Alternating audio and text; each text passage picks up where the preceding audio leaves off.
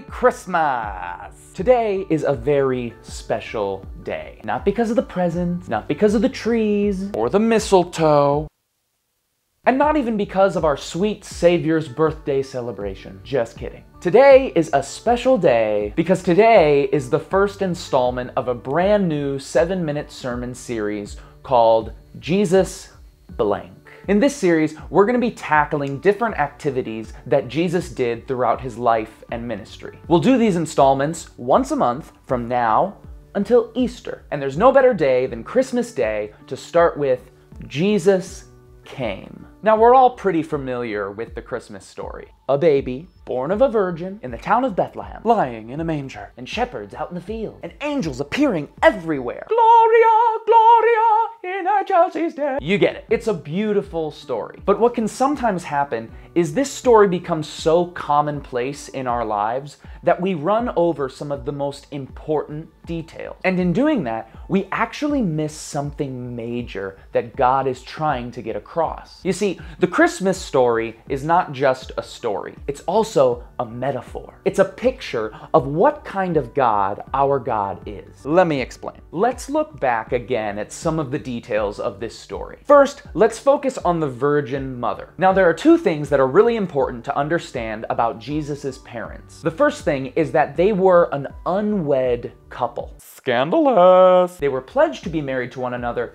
but then Mary gets pregnant by the Holy Spirit before they can tie the knot. It's like God's like a baby daddy or something. And if being pregnant out of wedlock is a bit taboo in our culture today, in the first century, it was absolutely scandalous and shameful. And the second thing we have to understand about Jesus's parents is that they were poor. Very, very poor. So poor, in fact, that scholars say that Mary and Joseph actually couldn't afford to pay the offering of a single goat in order to enter Bethlehem. They had to give 2 birds instead. And this 2-bird substitute was something that was only reserved for the lowest of the low, the poorest of the poor. These people were po. P-O. They couldn't afford the other 2 letters. Now let's hash out the second detail in this story. Let's go to Bethlehem. Oh, little town of Bethlehem. Now, Bethlehem is a city in the ancient Middle East near modern-day Israel. It's a very small city that sits just east of the Dead Sea and a few miles south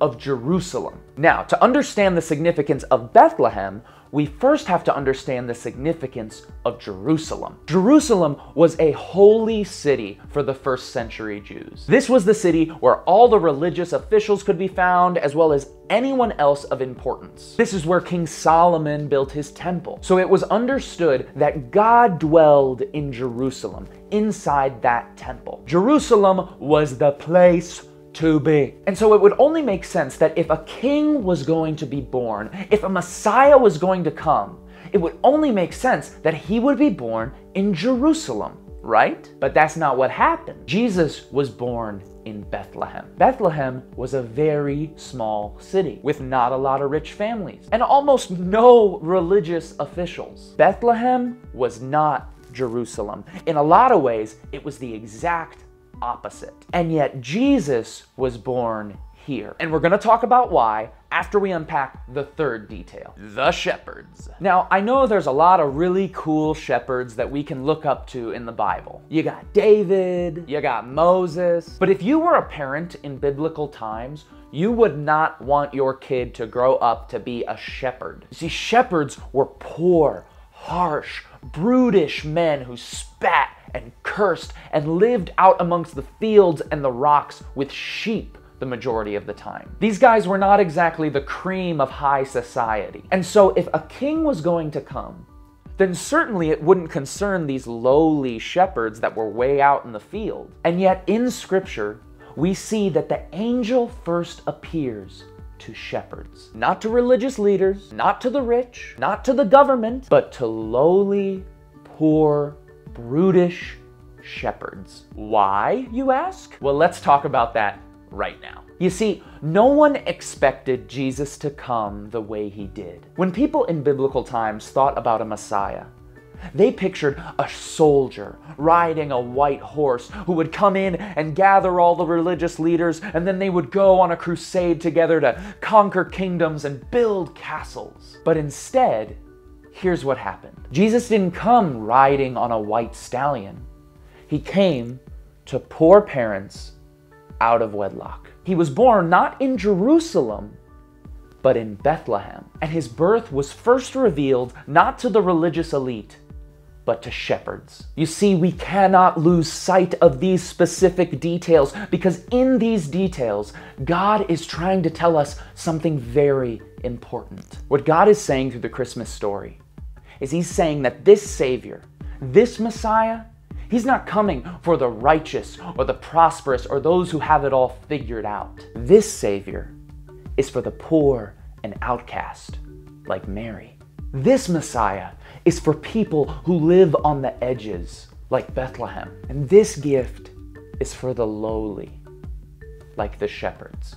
I recently heard a scholar say that Bethlehem is the gospel in a nutshell. You see, the Christmas story is not just a reminder that Jesus came. It's a reminder of who he came for. And Jesus came for those who are hurt, broken, sinful, downtrodden, lost, and suffering. The Christmas story is a reminder that we worship a God who loves to show up in unlikely places and work amongst unlikely people.